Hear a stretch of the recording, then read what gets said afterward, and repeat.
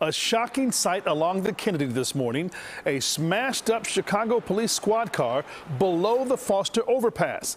The female CPD officer from the 16th district had been following a suspect in some car burglaries when she radioed in for help.